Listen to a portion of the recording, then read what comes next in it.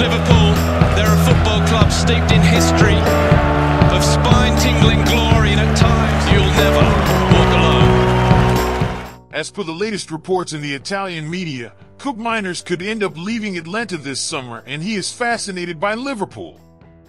According to a story published by La Gazzetta dello Sport today, the futures of the Dutchman and Ederson are up in the air. The duo are the pillars of Gasparini's midfield, and Lada want to hold on to them to play Champions League football next season. However, the Serie A club might not be able to turn down big offers. Gazzetta claimed Koopmeiners is fascinated by Liverpool and courted by Juventus and will evaluate whether to leave to or stay this summer. The Orange midfielder was absolutely top class in the Europa League final victory over Bayer Leverkusen, and after lifting the trophy, he did not completely rule out a transfer.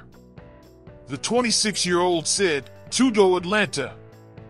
I'm very happy at Atalanta, and now I just want to think about winning this tournament, then we'll see. Will I play the Champions League with them? Let's see, we'll see."